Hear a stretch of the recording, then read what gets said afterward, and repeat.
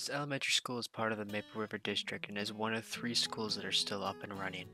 The school was originally built in 1963 with updates in 1997. It was originally a high school and the update in 1997 was to convert it to an elementary school. They took off the second floor of the building and made it into just an elementary school.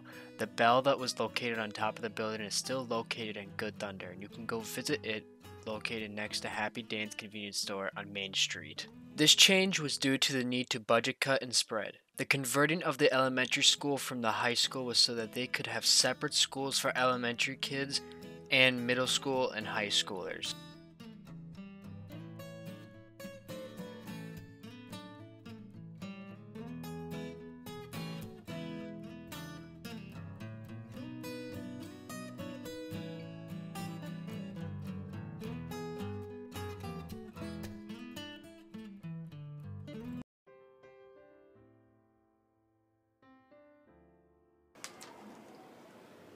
Well, I started back in 1990, and so I was actually here before it was even Maple River.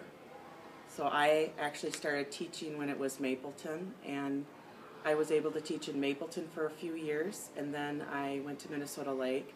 So I've spent my whole career here, and my kids went through Maple River, so I have a lot of personal connections.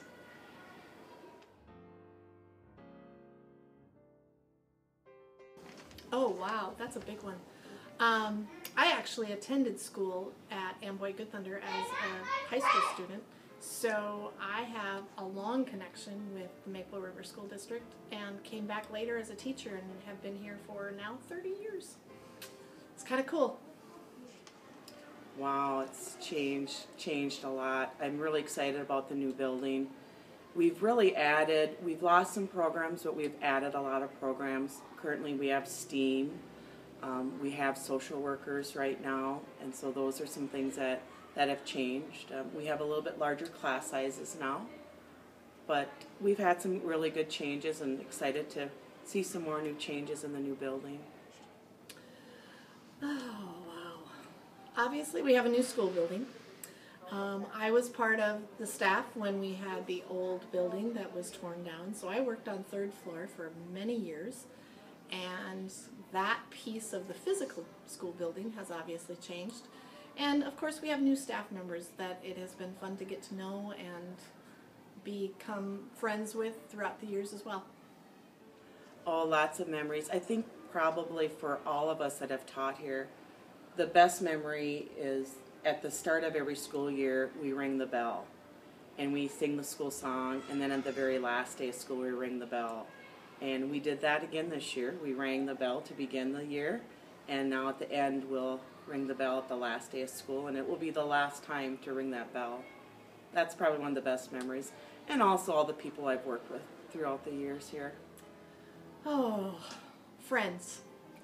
Getting to know other staff members and building relationships with them, and becoming friends with my students. Not necessarily in my classroom, but later on as they got older. It's fun to recap with them once in a while and see them in a different setting. Fun facts about the building. There are tunnels underneath the building.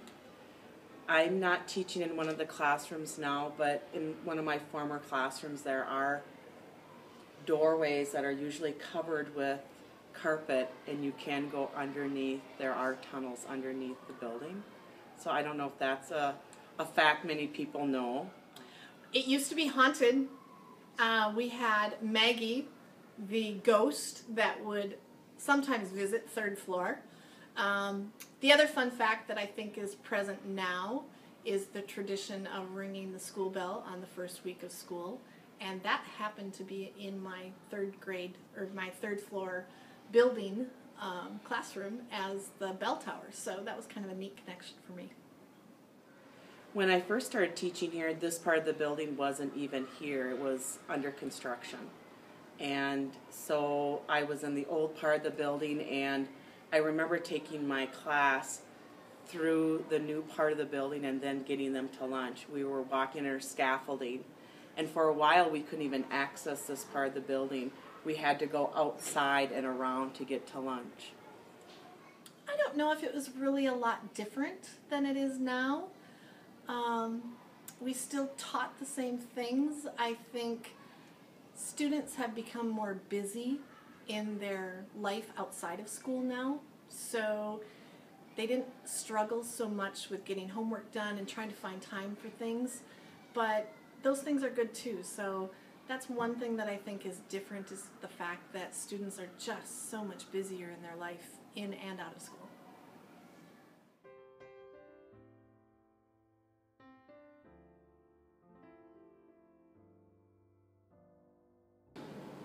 Two thousand-ish to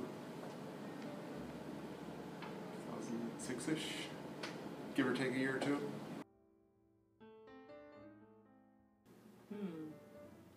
So I was in elementary school, kindergarten through 6th grade in Good Thunder. So that was like, the late 80s, no, not the late 80s, the late 70s, early 80s. Yeah. Old. Gym was nice. That's what I remember. Old, especially the first, second, third grade area. I remember there were 3 floors, and it was really cool to go to the 3rd floor and hear the floors creaking and go to the library on the 3rd floor and pick out a book. The kindergarten room, I remember coming up the stairs and the kindergarten room being on the 2nd floor. And when we went and had lunch and when we had gym, it was in the basement. You would go down the back way, it was really narrow and thin, and it was in the basement. And the gym had like a balcony, and it was so fun to be in the balcony and look over the edge. And I couldn't believe, I remember this, that they would talk about when Good Thunder had their own high school and the games that they would have in the gym, and people would go up in that balcony because there was no room. I mean, compared to gyms now, it was really, really small. So, yeah, I remember that gym really well. I had Mr. Aker for 4th and 5th grade, so that was probably the best. Yeah, my 6th grade class was with Mr. Olson, Randy Olson, and that classroom I can remember. It was like at the end of the 2nd floor hallway, and people walking toward the room, you could hear the creaking of the wood floors. And then when we were in the room, there was a really cool coat closet, and it had these arches. And sometimes when a couple guys would be really unfocused, Mr. Olson would have them just stand there in the doorway and hold their hands out in the arches for like a long time. So I kind of remember how cool that room was. Yeah. Probably I would beat Mr. Aker at checkers. I think my favorite memory is going to the gym with Mrs. Kruer, who was the FIA teacher, and we'd have to waltz, and we'd have to do the Virginia reel and stuff. And I remember being in the gym, and then some of the other teachers would come in on that balcony and watch us doing waltzing and stuff. So I can picture that as a class doing that. I guess if it was up to me, I'd keep the gym part. So that's decent shape, maybe use it for like a community area. The rest of it, not the greatest of shape. I think all of our towns need to have a place to gather. The churches are really important for that, and I think the school is part of that too. I think Amboy's building, people really learned that if it just sits there, is just inviting trouble because people were throwing things, breaking things, trying to get in. And so at some point, there were people in Amboy that said, this has got to go because this isn't looking good in our community. I hope Good Thunder can find its purpose with that building because it is pretty important to the town and to all of us who have those memories there. It's just a matter of what can they make it be.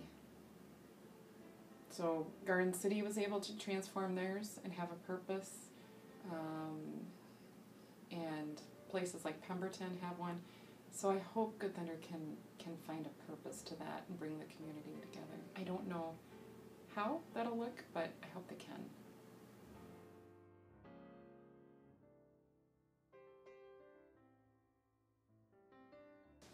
Kindergarten through 5th grade. Kindergarten through 5th grade.